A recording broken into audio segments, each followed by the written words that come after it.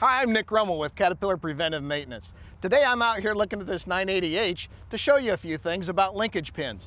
Now, as you can see, there's a lot of stuff going on here. We've got our boom, we've got our tilt linkage, and we've got our bucket linkage. One of the main things that these require is lubrication. Now, all of these pins, as you can see, this is a standard flag pin. The pin is fixed in the boom itself, and then it rotates on a bushing inside the arm. Now, we have to lubricate these. Now, the lubrication points and the type of grease you use can be found in your operation and maintenance manual. Should be located behind the seat of this machine. Now, what that'll also tell you is what type of grease you should use for your climate. Now, while I'm greasing this machine, I also want to inspect it. And here's what I found this morning. The flag's broken off this pin. Now, what this tells me is that this pin is now seized in the bore of the lift arm. That means that it's turning inside the bucket. Now, what this does is it wears into that bucket. The bucket wasn't designed for the pin to rotate inside of it. It's supposed to rotate inside the lift arm. So it's going to wear the bucket out, and we're eventually going to have to bore it and weld it to get it back into shape.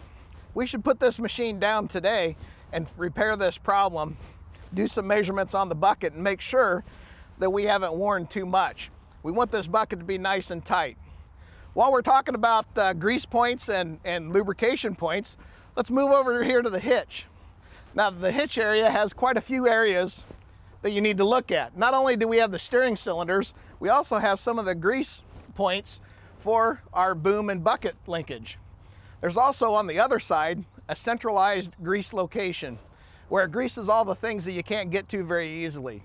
Because we want you to be safe, there's tubes that run up to some of these places that are either too high or too hard to get at, so we can grease them easily.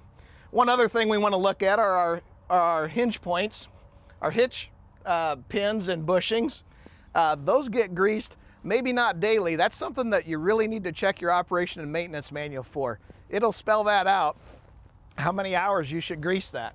And while we're in here, we need to look for hose rubs, harness rubs, and any oil leaks that we may have to either decide whether we want to catalog those for repair later or we want to put the machine down today and fix them.